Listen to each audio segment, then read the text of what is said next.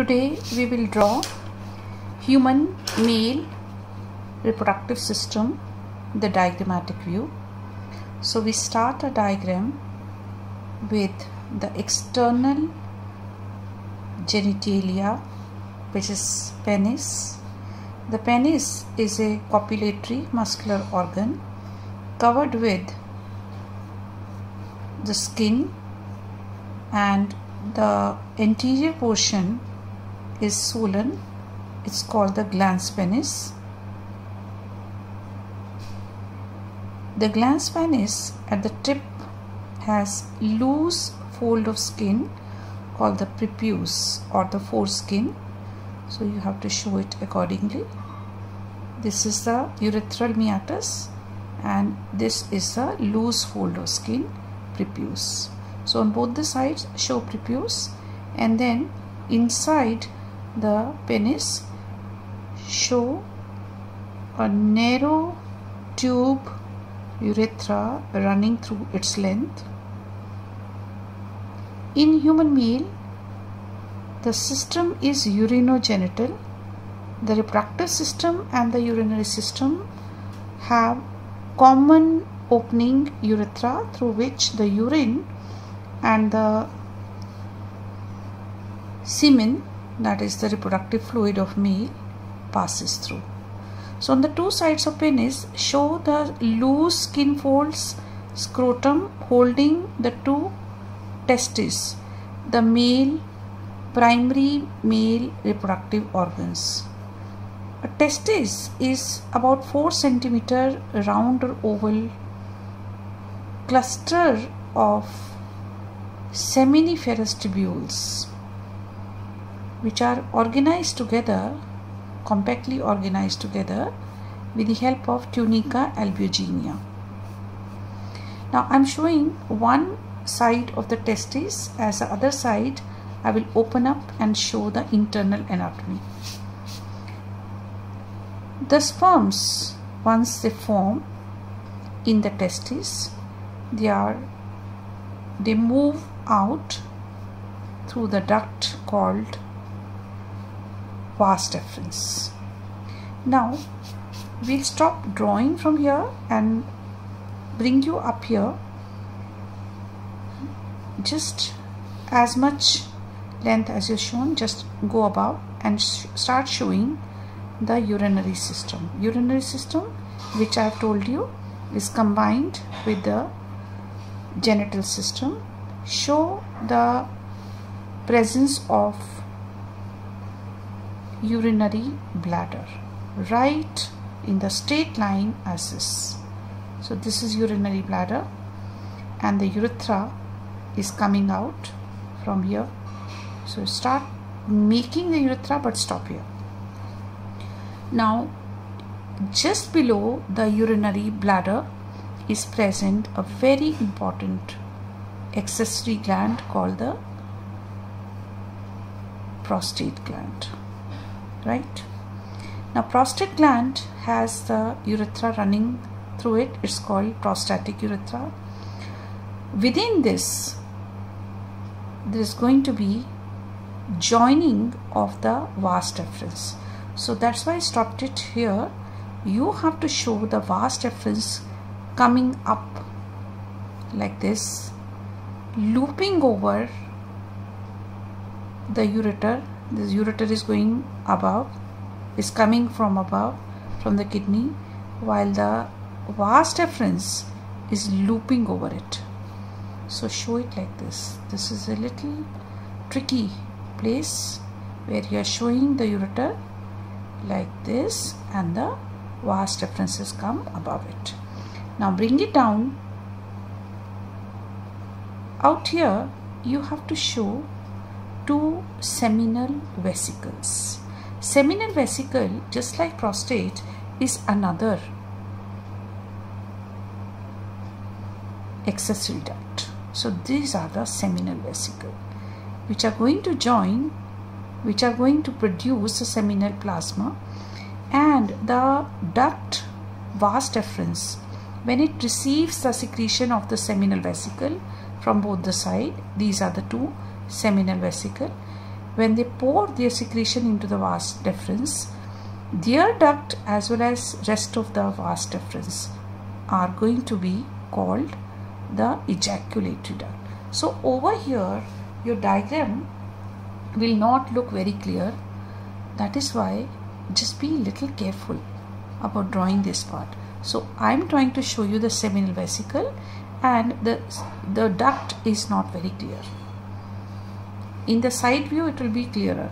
So now you continue with the vas deferens, which is already shown here, and this is prostate gland.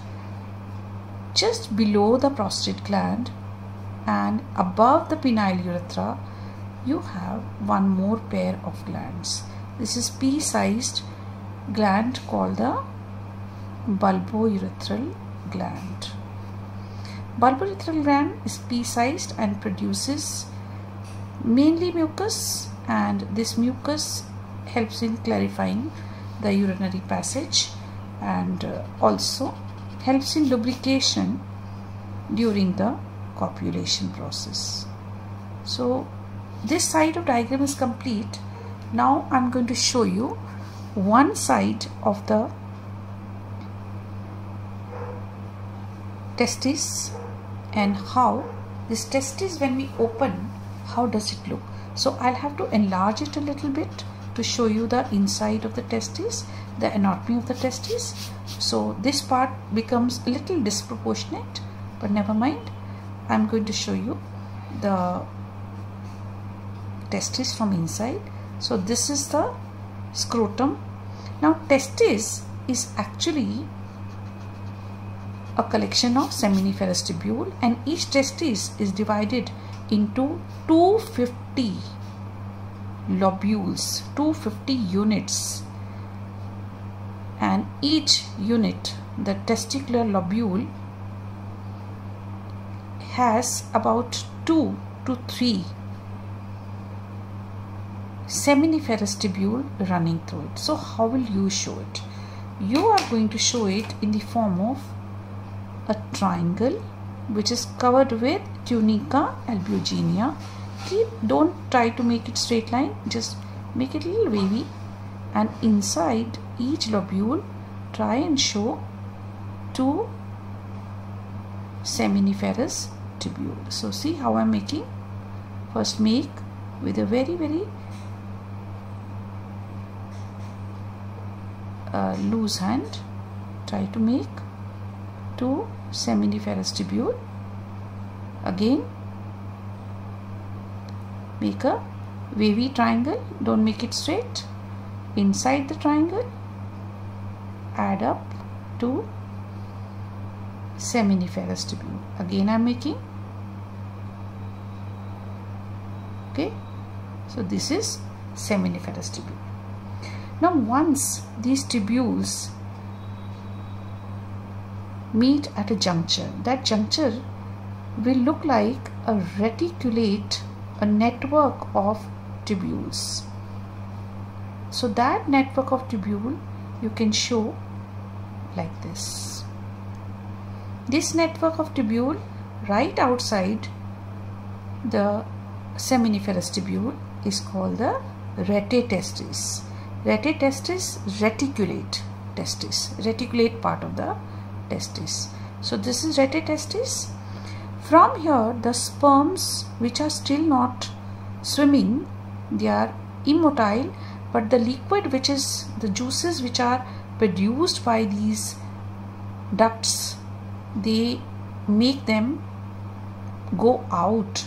They are pushed out of the ducts.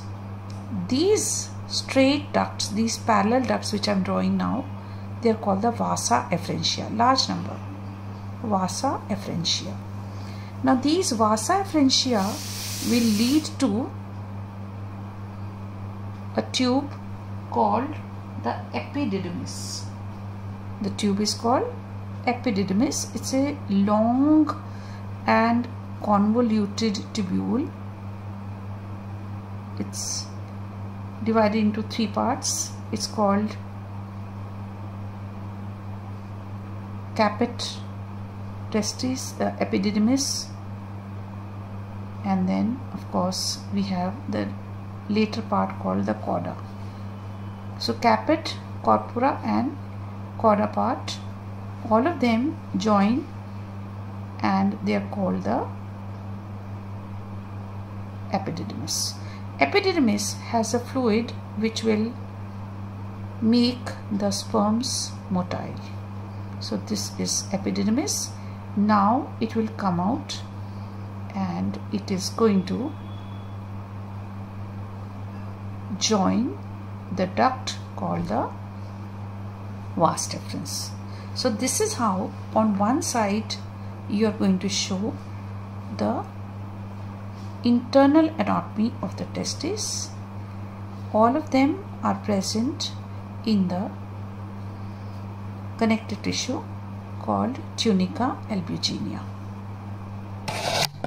And now we can label this diagram after showing the anatomy of one testis. Thank you.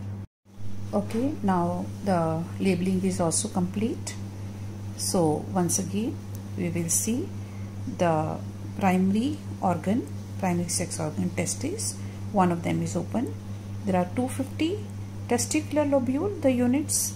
They are made up of, each one of them made up of 2 to 3 seminiferous tubule. You can see the seminiferous tubules here, which are embedded in the dense connective tissue. Now the seminiferous tubule leads to the next duct. They are the first accessory ducts. They are called the reticestis, the reticulate structure which you can see. Next one is the vasa efferentia, number of parallel tubes running from there. And then the third one is the epididymis, which is a convoluted tubule lying on top of the kidney. I've shown it on this side, either otherwise it's this way. So since we have opened it, it comes out like this in dissection, and then it will lead to the long tube which is looping over the ureter. This looping over vas deferens, it is vas deferens is going to meet the urethra here, while the seminal vesicles and the prostate gland will pour the secretion inside the urethra as the sperms come. The ejaculatory duct will not be clear, it's very tiny. This where I am pointing out, that's the ejaculatory duct. You can even make some ampulla, you know, these are the parts which are little dilated in the ducts so that the liquids can pass easily. Then at a little distance you will see on the urethra another pea-sized gland, the bulbourethral gland, which will pour their secretion in the urethra itself. It clarifies the urethra of its acidic pH, plus it provides the lubrication during copulation. So now the sperms which are floating, which are swimming rather freely, they are swimming actively in the seminal plasma. The nourishing liquids can pass through the urethra out of the penis. And on this side I have tried one more thing. I have tried to show you the path of sperm. Sometimes in the exam they ask, so within the labeling you should organize it in such a manner that you bring all the accessory ducts just next to the main part of the testis, so that you can show the path of the sperms. And on this side try and write all the accessory glands together. So depending upon the question you have to draw and label accordingly.